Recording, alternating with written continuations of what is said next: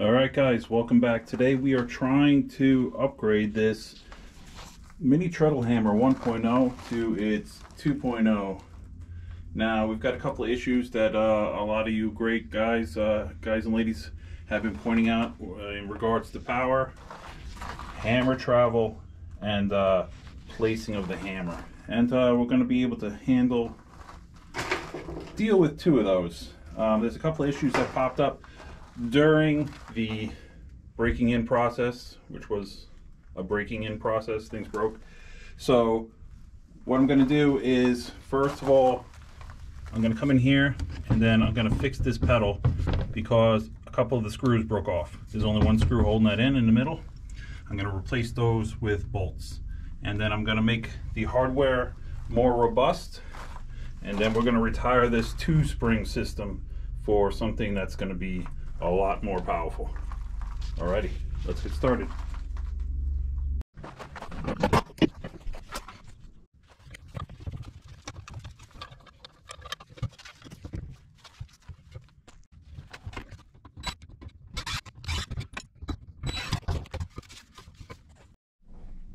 Alright, I've got the pedal off. Now what we're going to do is we're going to replace these screw holes with, we're going to drill them out 1/4 inch.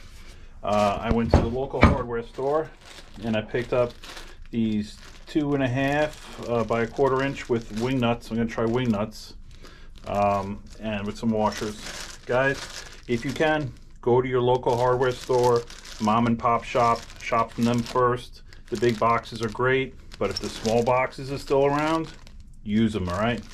These are your neighbors. All right, so we're going to get these on. We're going to drill this out. And I'm probably going to shorten this a little bit because I want the play is a little higher, so I'm going to make it fit a little bit better. All right, I have it up in these 2x4s here because of this larger eyelet I put in here to hold the cable. All right, so let's get to work. I marked the 3 holes that correlate to the hinge that I have. I left it up there on the wall.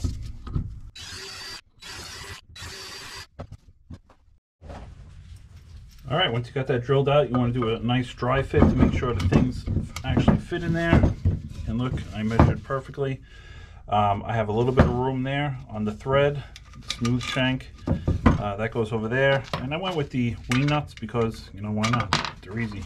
So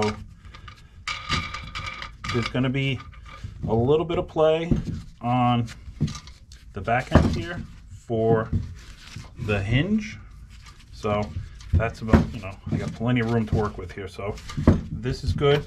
I have the hardware I need. Now what I'm going to do is I'm going to reattach it to the hinge that's attached to the wall.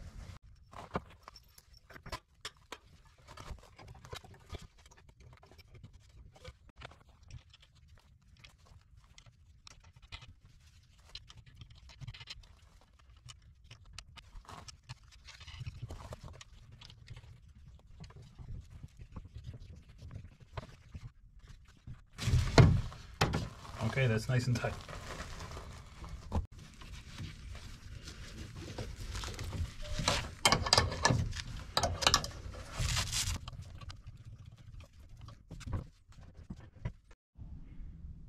All right, now that the pedal's connected, we're going to go from the 2-spring connection system, and I did make this a better eyelet, much stronger. We're going to go from the 2-spring system that brought us to about here. Not a lot of room there. And what we're going to do is I just put another eyelet way up here. Okay? And what we're going to do is connect, instead of 2 springs, we're going to connect 8 springs. All right? So let me do that right now.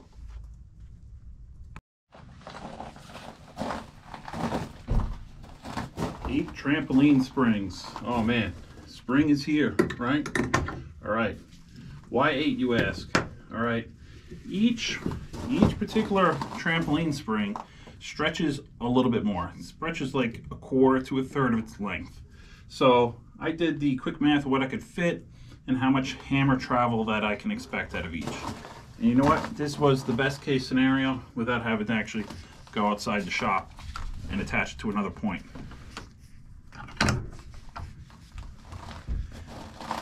and there's where it sits. Now, it snugs right up to the spring, actually pulls it back a little bit. It's a lot of force here, and then we're going to see if that translates to force at the striking plate. Okay, this is about where the old two-spring setup put us. There, what about like, what is this, like 6 inches of clearance from the workpiece? Now it goes all the way back as far as it can in line with the springs. All right, now what does that do for us? Look at this. Look at this difference. There's like a good foot of place to work here. Now, obviously, you can move this mounting piece here up a little higher if you want the hammer to strike at a certain, if you want it to be perpendicular at certain, heights. Say if you're using a stamp, top end tools, whatever it is, and you want the actual face of the hammer to be perpendicular to the surface, you just move this up. Simple as that.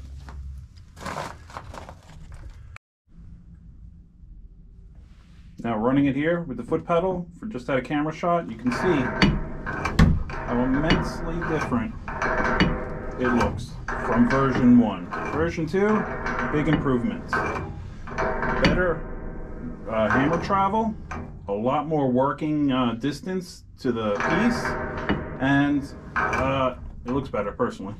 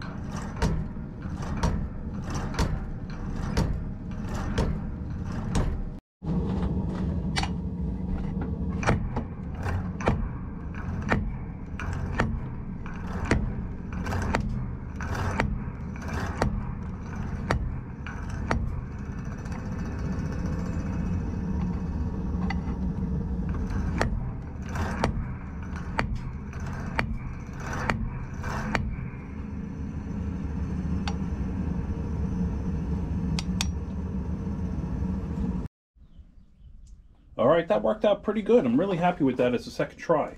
A lot more spring, a lot more travel, a lot more power. It was a little weird to work with at first. I got to get used to the pedal play, and but really it improved 100%. So you guys, your ideas were great and spot on. Keep them coming. Hopefully there'll be a version 3 that's even more awesome. Something we haven't even thought about yet. But hit like, subscribe, and see you soon. Thanks.